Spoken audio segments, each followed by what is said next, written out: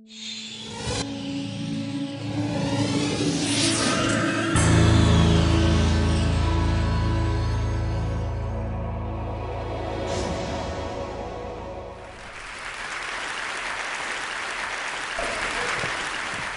I'll start with this. A couple of years ago, an event planner called me because I was going to do a speaking event. And she called and she said, I'm really struggling with how to write about you on the little flyer.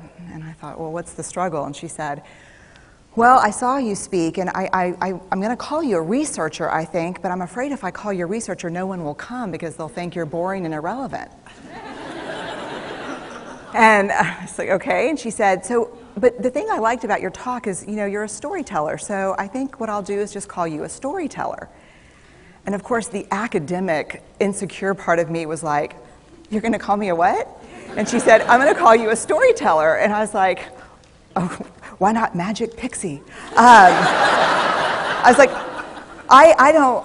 let me think about this for a second. And so I tried to call deep on my courage, and I thought, I am a storyteller. I'm a qualitative researcher. I collect stories. That's what I do. And maybe stories are just data with a soul, and maybe I'm just a storyteller. So I said, you know what? Why don't you just say I'm a researcher storyteller? And she went, there's no such thing. So I'm a researcher or storyteller. And I'm going to talk to you today. We're talking about expanding perception. And so I want to talk to you and tell some stories about a piece of my research that fundamentally expanded my perception and really actually changed the way that I live and love and work and parent. And this is where my story starts. When I was a young researcher, doctoral student, my first year I had a research professor who said to us, here's the thing, if you cannot measure it, it does not exist. And I thought he was just sweet-talking me. I was like, really? And he's like, absolutely. So you have to understand that I have a bachelor's in social work, a master's in social work, and I was getting my PhD in social work. So my entire academic career was surrounded by people who kind of believed in the life's messy, love it, and I'm more the life's messy, clean it up, organize it, and put it into a bento box. And so to think that I had found my way, to found a career that takes me, really one of the big sayings in social work is lean into the discomfort of the work. And I'm like, knock discomfort upside the head and move it over and get all A's. That was my mantra. So I was very excited about this. And so I thought, you know what? This is the career for me because I am interested in some messy topics, but I want to be able to make them not messy. I want to understand them. I want to hack into these things that I know are important and lay the code out for everyone to see. So where I started was with connection, because by the time you're a social worker for 10 years, what you realize is that connection is why we're here. It's what gives purpose and meaning to our lives. This is what it's all about. It doesn't matter whether you talk to people who work in social justice and mental health and abuse and neglect. What we know is that connection, the ability to feel connected, is neurobiologically, that's how we're wired. It's why we're here. So I thought, you know what? I'm going to start with connection. Well, you know that situation where you get an evaluation from your boss and she tells you 37 things that you do really awesome and one thing that you can't, an opportunity for growth. And all you can think about is that opportunity for growth, right? Well, apparently this is the way my work went as well, because when you ask people about love, they tell you about heartbreak. When you ask people about belonging, they'll tell you their most excruciating experiences of being excluded. And when you ask people about connection, the stories they told me were about disconnection. So very quickly, really about 6 weeks into this research, I ran into this unnamed thing that absolutely unraveled connection in a way that I didn't understand or had never seen. And so I pulled back out of the research and thought, I need to figure out what this is. And it turned out to be shame. And shame is really easily understood as the fear of disconnection. Is there something about me that if other people know it or see it, that I won't be worthy of connection? The things I can tell you about it, it's universal. We all have it. The only people who don't experience shame have no capacity for human empathy or connection. No one wants to talk about it, and the less you talk about it, the more you have it. What underpinned this shame, this I'm not good enough, which we all know that feeling, I'm not blank enough, I'm not thin enough, rich enough, beautiful enough, smart enough, promoted enough. The thing that underpinned this was excruciating vulnerability. This idea of, in order for connection to happen, we have to allow ourselves to be seen, really seen. And you know how I feel about vulnerability. I hate vulnerability. And so I thought, this is my chance to beat it back with my measuring stick. I'm going in, I'm going to figure this stuff out, I'm going to spend a year, I'm going to totally deconstruct shame, I'm going to understand how vulnerability works, and I'm going to outsmart it. So I was ready, and I was really excited. As you know, it's not going to turn out well. You know this. So I could tell you a lot about shame, but I'd have to borrow everyone else's time. But here's what I can tell you that it boils down to.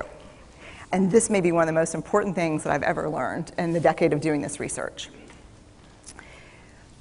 My 1 year has turned into 6 years, thousands of stories, hundreds of long interviews, focus groups. At one point, people were sending me journal pages and sending me their stories, thousands of pieces of data, and 6 years. And I kind of got a handle on it. I kind of understood this is what shame is, this is how it works. I wrote a book, I published a theory, but something was not okay. And what it was is that if I roughly took the people I interviewed and divided them into people who really have a sense of worthiness, that's what this comes down to, a sense of worthiness. They have a strong sense of love and belonging.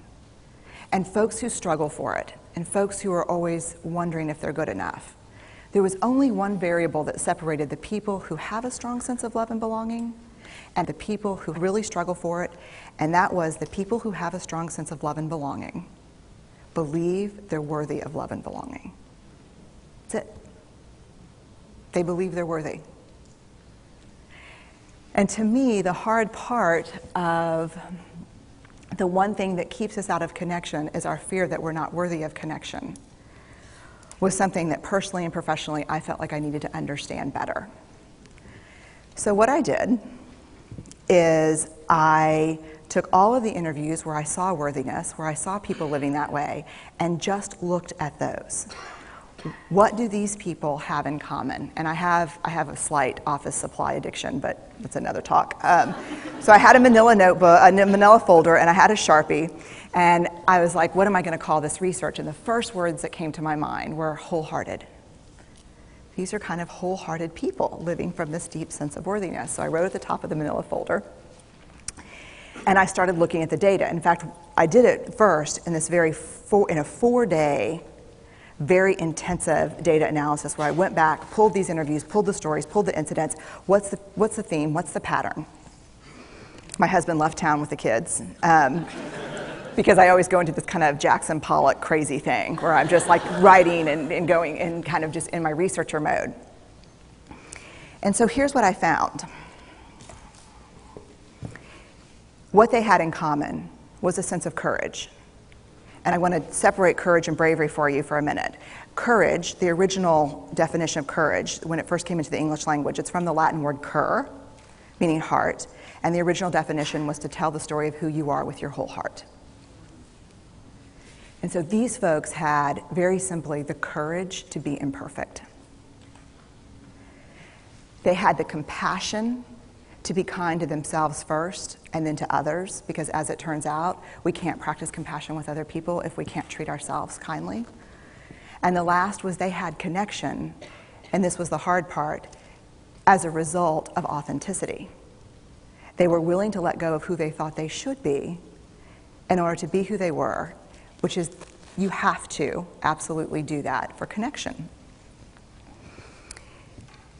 The other thing that they had in common was this.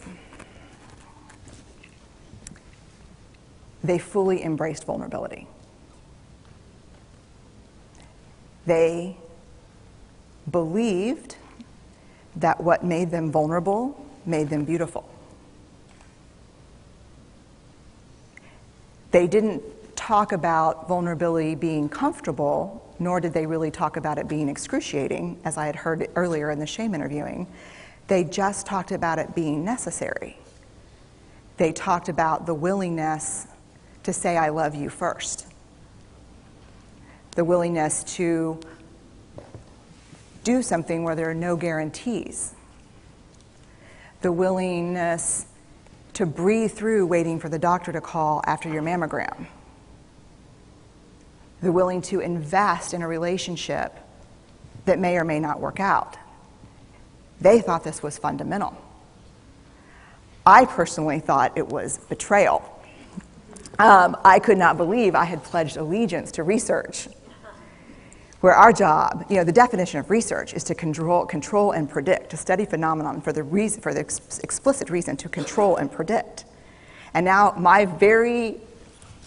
mission to control and predict had turned up the answer that the way to live is with vulnerability and to stop controlling and predicting. This led to a little breakdown,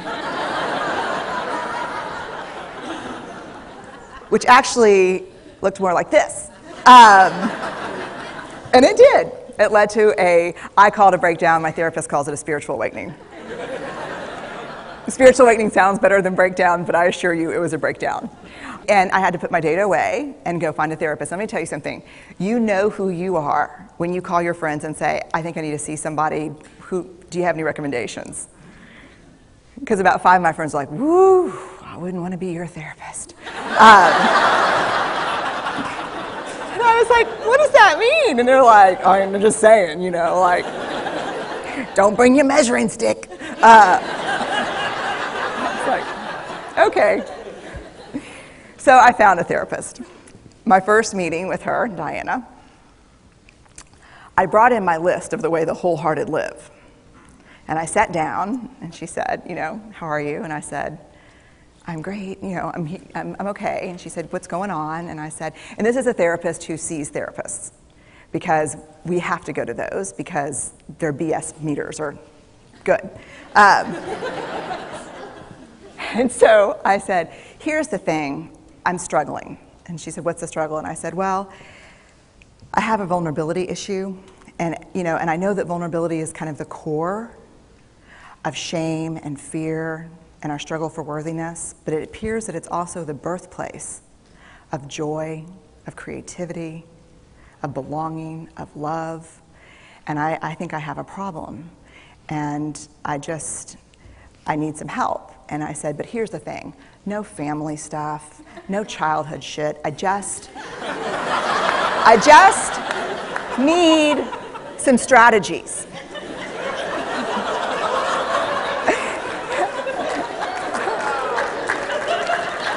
Thank you. So she goes like this. And then I said, it's bad, right? And she said, it's neither good nor bad. It just is what it is. And I said, oh my God, this is gonna suck. And it did, and it didn't. And it took about a year. And you know how there are people that, like, when they realize that vulnerability and tenderness are important, that they kind of surrender and walk into it?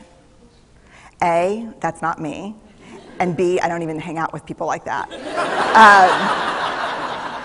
For me, it was a year-long street fight. It was a slugfest. Vulnerability pushed, I pushed back.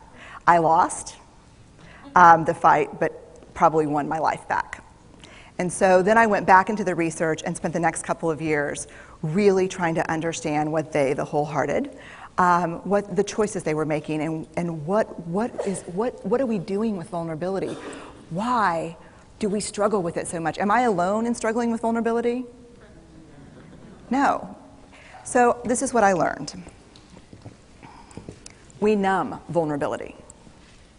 When we're waiting for the call, it was funny, I sent something out on Twitter and on Facebook that says, how would you define vulnerability? What makes you feel vulnerable? And within an hour and a half, I had 150 responses. because I wanted to know, what's out there. Having to ask my husband for help because I'm sick and we're newly married.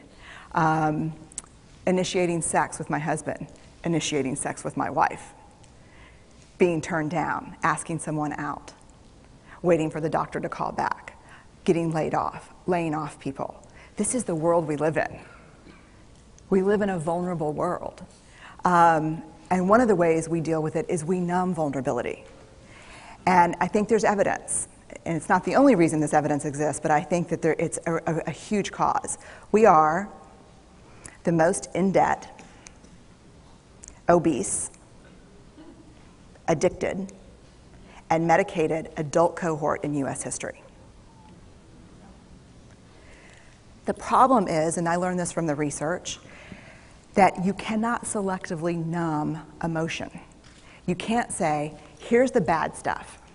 Here's vulnerability, here's grief, here's shame, here's fear, here's disappointment. I don't want to feel these.